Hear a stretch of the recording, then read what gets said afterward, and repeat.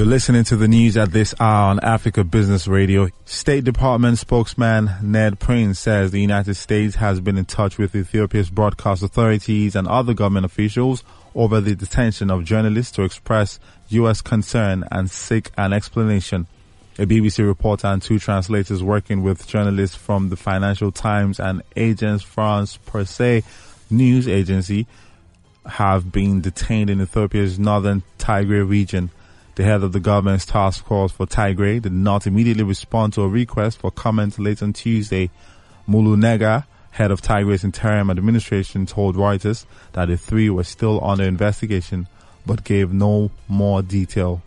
And that's the news at this time on Africa Business Radio. You can continue to listen live at www.africabusinessradio.com or via our mobile app. I'm Winston Ugo. Good afternoon.